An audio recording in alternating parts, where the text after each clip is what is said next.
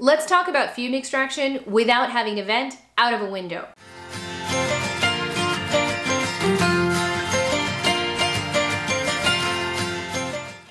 When you operate a laser, you are burning material, which means fumes are created and you have to exhaust them somehow. Where does the smoke go? Where does the dust from the wood and the acrylic and the leather and all the other things you're engraving and cutting go?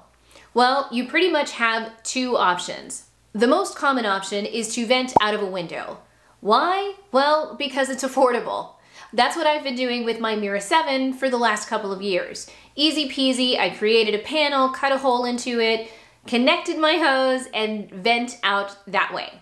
The other way to break down the fumes is to get a fume extractor, and this is a device that will break down the fumes indoors. However, it's not as common because it's kind of expensive, but it is also the most environmentally friendly option. I did a lot of digging around before deciding on which fume extractor I was going to get for my new operation. It was a whole new learning curve for me, but I did learn a few things that you'll want to keep in mind as you start to shop for one for yourself if you're looking for one. First of all, size matters. Companies that make fume extractors do not care about the tube wattage of your laser. Rather, they're more concerned about the filter capacity as it relates to your workbed. So the bigger the laser, the bigger the filters need to be, and the bigger the fume extractor is going to be. My next tip is to look for a fume extractor that has multiple filters. This way you can ensure optimal fume extraction in your workspace. So that would mean a fume extractor that has a pre-filter, a HEPA filter, and a carbon filter. So up here up top, you have the pre-filter. This is what's going to catch all of the larger particles from your job, okay? The HEPA filter is what's going to catch all of the smaller particulates. And then down here, you have the carbon filter, and this is what's going to break down the fumes and get rid of the smell, okay? And one of the reasons I like that they are separated is because that means I only have to replace, you know, the filter that needs replacing. So for example, if you take a look at some other models like the Glowforge air filter, for example, it means that you have to throw them both out even if you still have life in one of them. This gives me the freedom to hopefully stretch my dollar and save money. My next tip is to keep in mind that you are going to have to replace filters over time, and how frequently you replace them is going to be contingent on how much you're using your laser. This is one of the main reasons why I ended up going with a FiltraBox, and I want to thank FiltraBox for sending me their micro FiltraBox for my Mira 5 today. Not only do I like that each filter is separated, there was also the added plus that the design is vertical, which I like because it's space saving, and a lot of my laser friends had positive things to say about their experience with both the company and the fume extractor itself. Setting up my FiltraBox Micro was actually very easy. As a matter of fact, it was much easier than the setup for the exhaust system that I use for my 7. I didn't have to size the window, find a panel, cut out a hole, and set it up. And I get that you save with having to do that, but it is kind of nice that now it's kind of like it was easy setup, and it's kind of like a set it and forget it kind of thing. Whereas with my current setup, every day or every time I use my laser, I have to put it into the window and take it out of the window. Not a big deal, but it is kind of nice that now, like I said, I can set it and forget it. It showed up in 2 boxes and had everything I needed ready to go. So there was no need to buy anything extra like another hose or extra clamps. It was all included. The Micro is a little heavy, and it would be helpful to have an extra set of hands to get it out of the box, but I was impatient and excited, so I just went for it.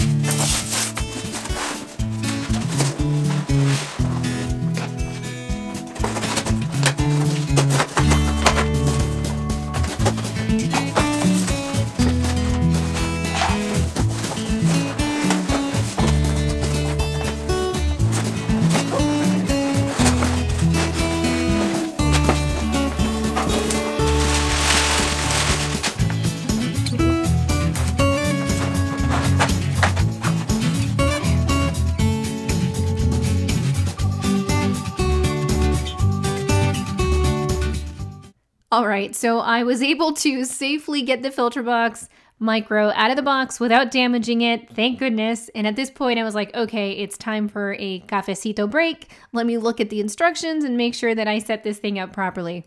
Okay, so far it's pretty self-explanatory, seems pretty simple to put together, but before I set it up, I want to show you the filters and how they stack up here. So the first thing you do is you loosen this here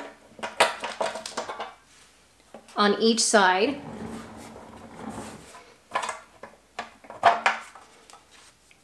Okay, and then it just lifts right off just like that. So let me go ahead and pull it apart for you so you can see how it functions. We've got the pre-filter, that's pretty light and it's easy to remove. You've got the HEPA filter, a little heavier, and then the carbon filter is definitely, that one's heavy. And then down here you have the fan to break it all down, okay? But it's easy to put together. Just place them back on top of each other, one at a time.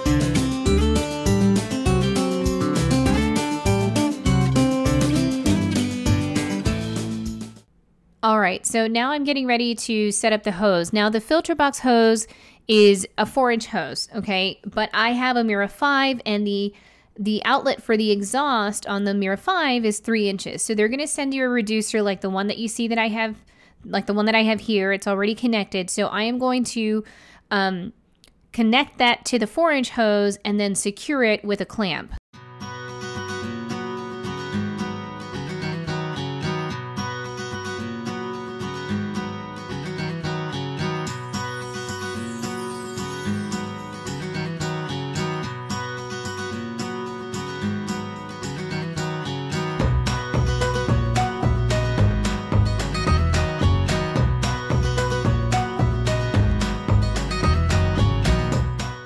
All right, so I'm almost done here.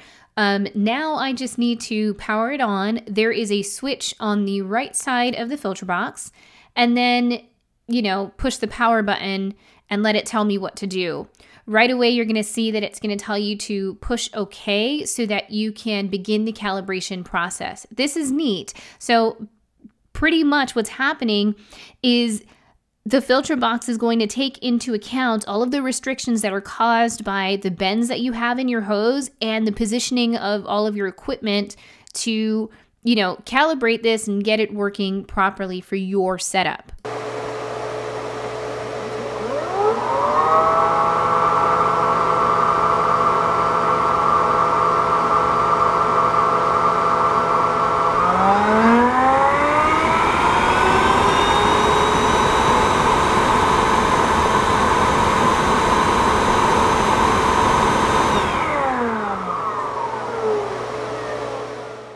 Okay, so I've done everything. So now it's time to run a job and see how well it does.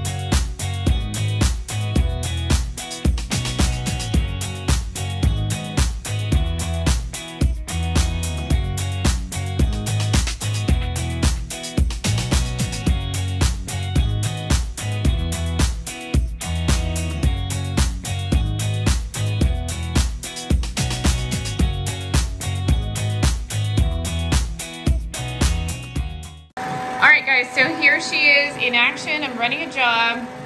I'm really loving this setup. I'm not gonna lie. This is really nice. People underestimate the Mira 5. I'm loving it.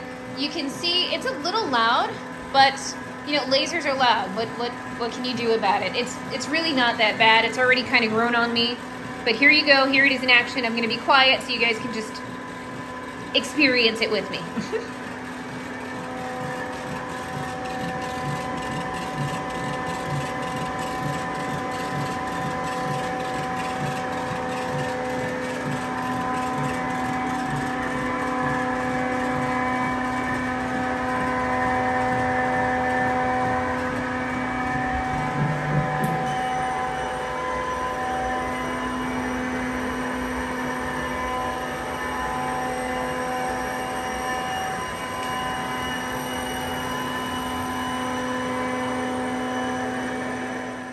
So at this point in the video, I've now been running this for about 2 weeks and it's been really nice.